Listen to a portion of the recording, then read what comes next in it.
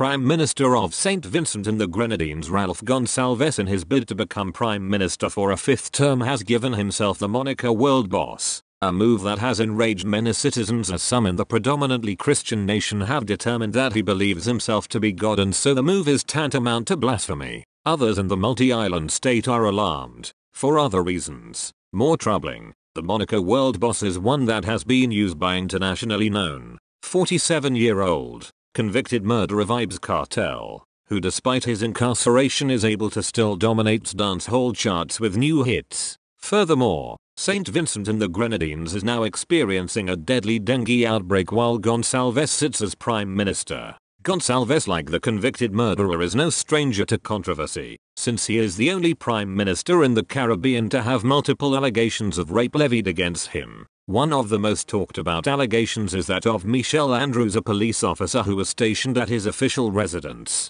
Gonsalves admitted to officers of the court that he gave her a reassuring kiss. The matter did not go beyond Colin Williams, the then Director of Public Prosecutions, a move that sent shockwaves throughout the country. Gonsalves has also been accused of having assets in many offshore accounts and is yet to dispel such statements. There are those also who believe that Gonsalves' recent conduct in public and his attempts at continued governance are clear signs of his senility and failing health. Gonsalves is 74 years old. Amidst a most turbulent time in this country, Gonsalves has made several decisions that are of concern to some citizens. During a time when the country was advised by the Caribbean Public Health Agency, CARPHA, to ramp up efforts in the area of vector control, in order to offset a potential outbreak of the deadly dengue disease, CARPHA's warning was given in January 2019. The Gonsalves-led cabinet opted instead to purchase 2 new vehicles for the office of the Prime Minister.